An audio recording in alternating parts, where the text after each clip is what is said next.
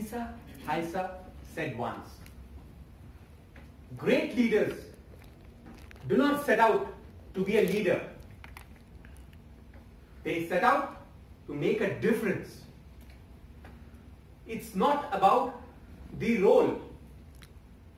It's always about the goal. Good evening, Toastmasters, and my dear guests. Good evening. Let me talk about 5 leaders who had a path-breaking impact on shaping my leadership qualities.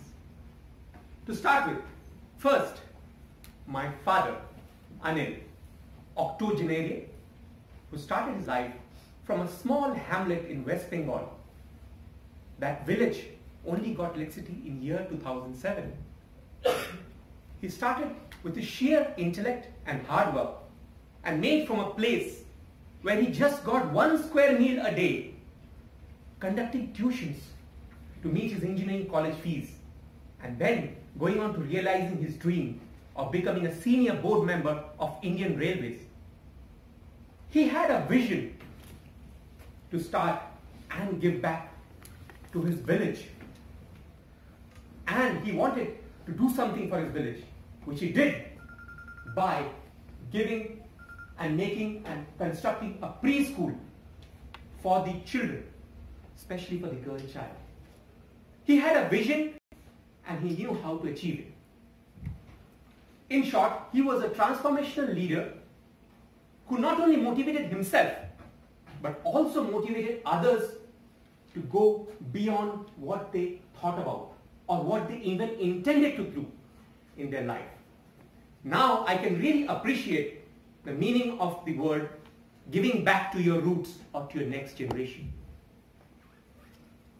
Second, my mother, Abha, a high school teacher by profession, was a strict disciplinarian, a bureaucratic leader. To her, it always meant discipline, hard work, and justice. Sometimes I should imagine maybe she was a prison officer or a court magistrate in her previous life. I might have forgotten how many times I was beaten black and blue for being caught telling lies.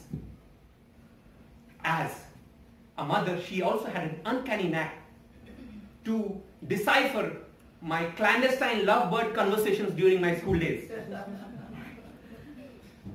Next, my childhood friend Rahul Ganguly was a directive and an authoritative leader who had a change focus in his mind. Now, I can clearly associate the word Ganguly with authoritative style.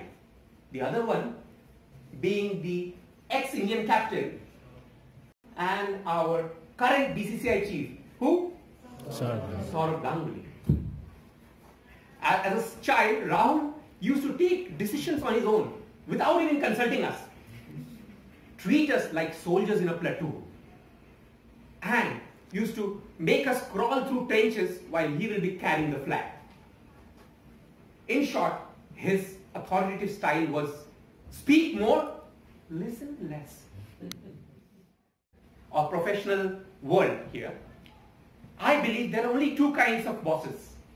One on whom you have a crush on. Another, you feel like crushing like a cigarette butt. I had the luxury of the first one and the wrath of the second one. Let me mention one of them. Kavita was one of my earliest or one of the early bosses in Infosys. She was a high morale, a democratic leader who believed in teamwork, shielding me from all types of conflicts and delegating me wisely her work while she ran away by the 5:15 bus. In short, she was trying to build my character. Now it will be injustice if I forgot to mention another boss in my life. My home boss, my wife, Dr. Amrita.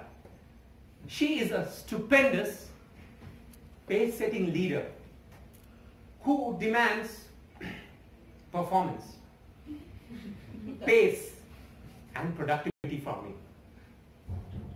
She manifests herself with loud music, fast cars, perilous adventures, and foreign locales.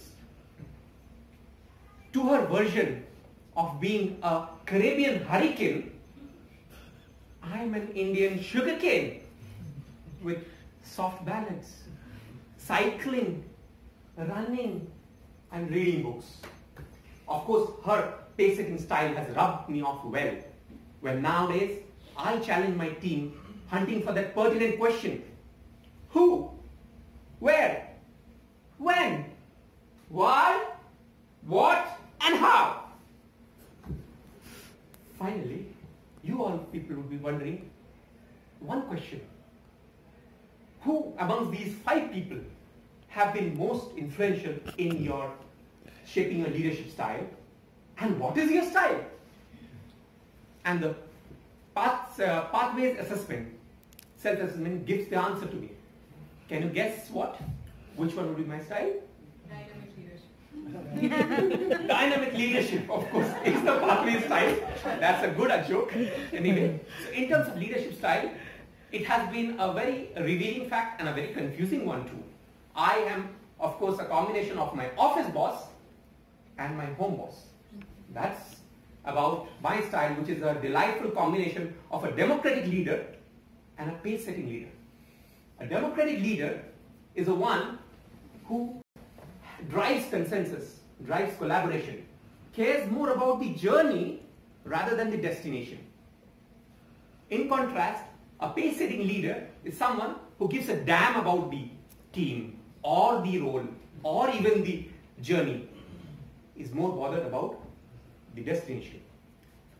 My speech today has given me vague understanding from a mambo jumbo style to more of authoritative and different kinds of styles which I need to know. Next, but last not the last, which I want to challenge you all people is different kind of leadership is what you need to challenge yourself and see for that. Serve first, lead next. Are you game? Over to you, Amos.